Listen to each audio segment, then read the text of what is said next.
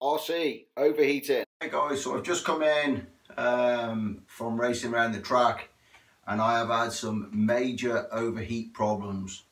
So the first thing I did was change the pinion gear. It actually had a 20 pinion in, so I changed it down to an 18, which helped a little bit. But when I took my heat gun, which is something that you should always have, and I checked the motor, it was actually at 170 degrees. So I've literally just got off the phone speaking to my local hobby store. They said you can't really put a fan on the small reedy motor.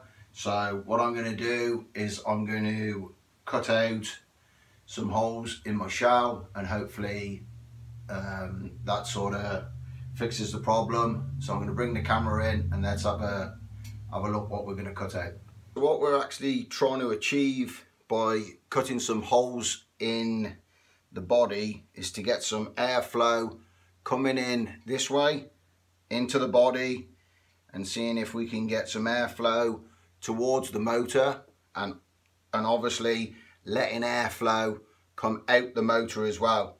So I'm going to bring the shell in now. So the first things I'm going to do is I'm going to drill about 5 holes under the windscreen. That's going to let some air come in.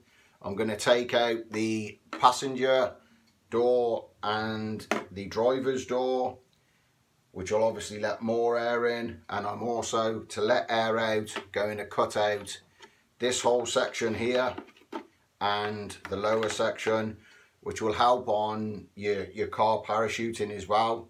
So I've just got some scissors from RNA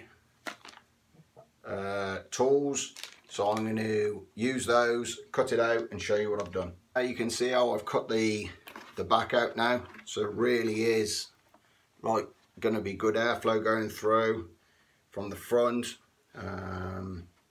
Hopefully this can cure some heating problems, as there's no room to put a fan on the motor. If you've got any suggestions of how I can improve it, please shoot me a comment. Would be greatly appreciated.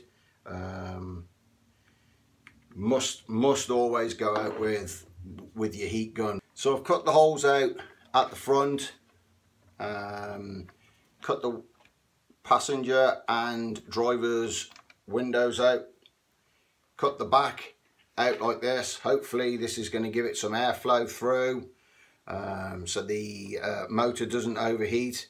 It's a very small motor, not really anywhere to fix a fan, but if anybody knows of a way of fixing a fan, please leave me a comment telling me how to do it. Really like the SE10, great two-wheel drive car. Thanks for watching. This has been Stu from Short Track RC.